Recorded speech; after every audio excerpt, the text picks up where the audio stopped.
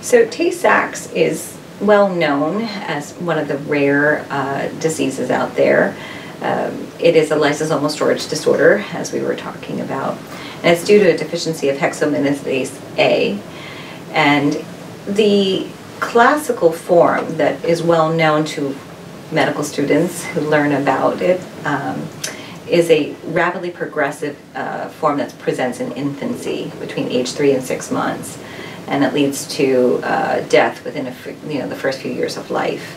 And the typical features of it is a child who starts to lose milestones rapidly, become very hypotonic, which eventually goes into spasticity, develops seizures, and is not able to attain language.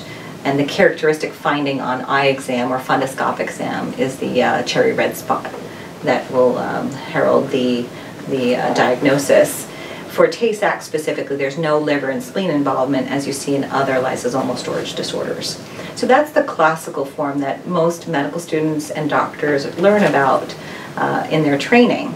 However, there are attenuated forms of this disease.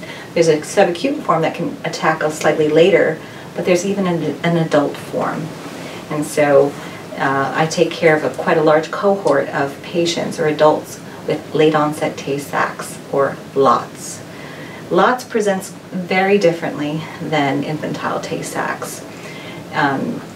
Most people start their diagnostic journey when they develop some weakness, some balance problems, and slurred speech. So it's a spinocerebellar degeneration with some motor neuron features as well as some psychiatric features.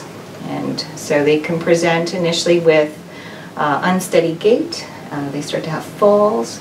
Their family and friends might notice a very fast, pressured speech that's slurred. And then they go on to have some weakness, specifically in their triceps, or as opposed to their biceps. It's a very specific finding to late-onset Tay Sachs. And this can start in their 20s, 30s. And sometimes when you speak to a person who's presenting to you, they'll say, well, I was never that steady, or I was always a clumsy child. So those symptoms might even start earlier in childhood and adolescence, but don't really come to light until their 20s and 30s. By the end of their 30s to 40s, they might start needing an assistive device. So they might have to use a cane to walk or a walker to balance themselves. They can be quite strong, but it's the ataxia that is problematic for them. They can develop dysphagia. It may not be a classic neurologic or from dysphagia that's associated with other neurologic disorders. They might eat too fast and then it gets stuck in their throat. One of my patients requires a frequent Heimlich maneuver because it impacts them.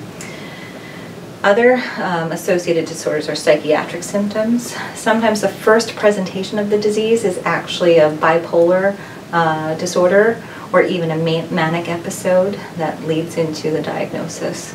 Initially looks like a primary psychiatric disease, and in actuality, when you look for other symptoms of late-onset Tay Sachs, you'll see some ataxia or some gait problems and slurred speech.